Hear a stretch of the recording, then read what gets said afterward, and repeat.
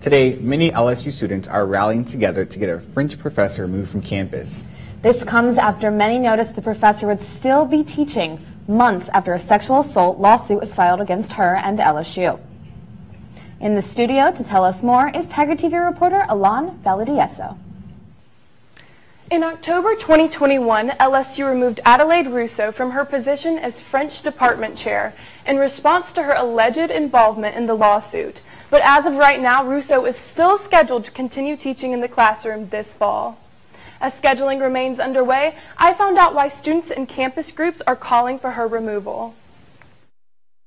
LSU professor Adelaide Russo reportedly knew of sexual assault charges and complaints against a French grad student and did not report these complaints.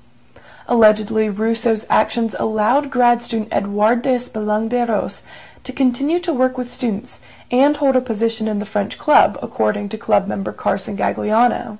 Yeah, Edward was very much a part of the club. It was obvious that he was the president and he was very high up in any French club efforts and chain of command. Despelin reportedly fled to France, but a civil suit against Russo is still being investigated. Russo is currently the only instructor option for one of the French courses, meaning some of her and Despelin's alleged victims may have to take her class. TASA Secretary Mia Macaluso says this shouldn't happen. I don't think it's too big of a demand for LSU to put in another teacher, especially because obviously to graduate she has to take the class, which means other graduating seniors have to take the class.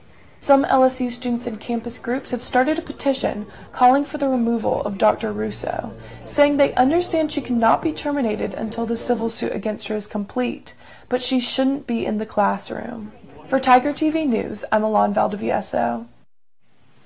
6 students are currently enrolled in Russo's 4,000 level course.